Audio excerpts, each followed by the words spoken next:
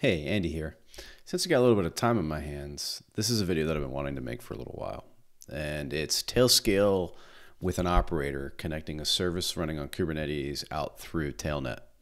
For those that are uninitiated, tailscale is a zero config way of creating a VPN to services, machines, and you can actually route subnets across it too, which is really fantastic, especially when I'm on the road, connecting to my home lab, connecting to other services. I've got it running on my Synology here. I've had it running on little GLINet boxes for connecting to remote labs, remote devices, things like that. Really, really cool, especially on public Wi-Fi and things like that. Okay, let's dig in. We're going to install it. I've got a cluster already up and running, aka a single node cluster running on Harvester, of course. I'll give it a bunch of memory and CPU. Here it is up and running. So let's get some pods so I can show you what's going on. So I've got Kubernetes running, I've got a dummy Flask app running, and I've got Longhorn running just for stateful storage. You can see, let's do Ingress. I got a bunch of I've got one Ingress for the Flask app. We'll go ahead and pull that up. And you can see the world's greatest Flask demo. Pretty cool, right? So we've got that running. And now let's take a look at the Kubernetes operator itself. So there's a couple prerequisites, right? So if you go, and I can put this in the show notes, but if you go to tailscale.com and then a knowledge base in the Kubernetes operator, what we're going to do is we're going to be exposing a service. So expose a Kubernetes cluster. Nope, we're going to expose a service in one cluster, another. Nope, we're doing that. We're doing the cluster ingress. So expose a Kubernetes cluster workload to Tailnet. Okay. Some of the prerequisites to understand though. And let's go back to the operator because we have to install the operator first. First thing we need to do is to create the Tailnet policy file with the tags. So let me show you where I've got that. So I'm logged into my tailscale. You can see my personal email. We go to access control. We can see that I already have the tags already created. Okay. That's the first prerequisite. The second prerequisite is around the OAuth client. So you need to set up the OAuth client with create scope on devices. So what I'm going to do is I'm going to go into, I believe it's under settings, OAuth clients. I'm going to create a new OAuth client and I'm going to call it K8S. And I'm going to give it write permission for the device. And then I'm going to hit, I'm going to add the tag of the K8S. Let me just validate that. So create, the tag K8S operator. So let's change the tag to operator. Let's give it both tags. Not going to be a big deal. And actually, I don't think I need that tag. Go ahead and hit generate client. And it's going to generate. So it's going to give me a client ID and secret.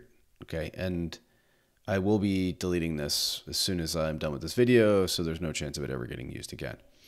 Okay, so then we get into the installation piece, and it's really kind of a helm repo add, helm update, and that. So we'll go ahead and copy this. Let's do a helm repo update, helm repo list. You can see I've got my two helm charts. We're going to do an update. And then what we need to do is actually run the Helm upgrade. So I actually have it in some notes, and let me just VI the notes. Just makes it easier to kind of paste the string in. I will say that that does need to be quoted. I was playing with this earlier and kind of hit that. So client ID,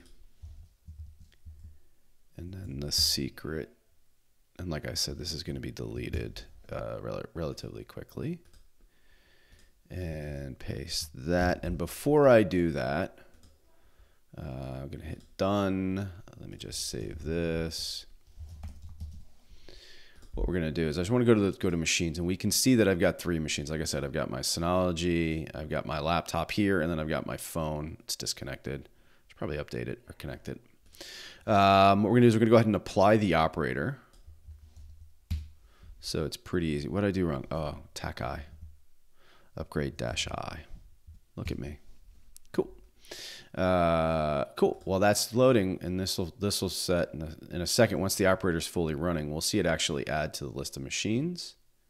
And there we go. Good timing, right? One of the things I do want to add, and I was running this earlier, is you should probably set up the magic DNS. So if you go under DNS and you set up your tailnet name, so in my case, it's cheetahminnows.net. What's important about this, and I got to go grab the file, But what's important about this is you have to kind of give that ingress name to make it work. Unfortunately, that's just the way it works.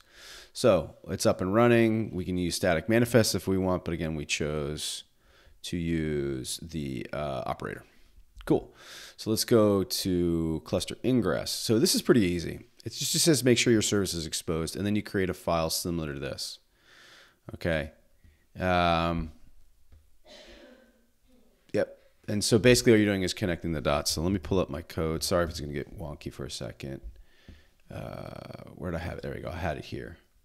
So what we're going to do is I'm going to copy this, close, hide that file, and let's go back to our notes. And I'll put the notes into the video description.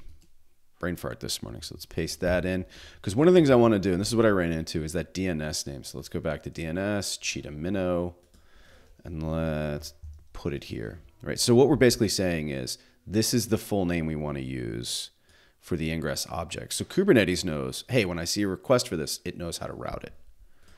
So what we can do now is go ahead and save that. Let's go ahead and cat, do something fancy. EOF.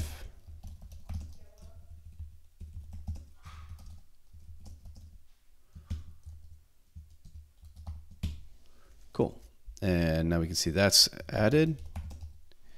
And if we go back to machines, notice we now have Flask, and there's that flask.cheetah-minnow.ts.net already created, and we can kubectl get first day with the fingers, ingress, and we can see that, okay, we do in fact have that address.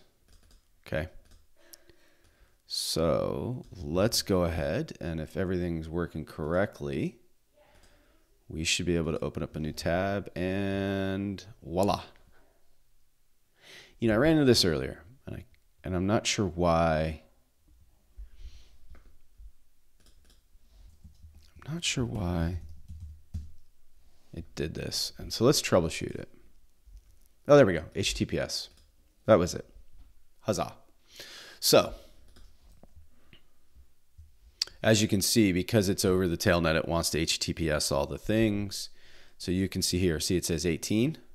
Here we're hitting it locally. Hit refresh, it'll say 19, and then 20.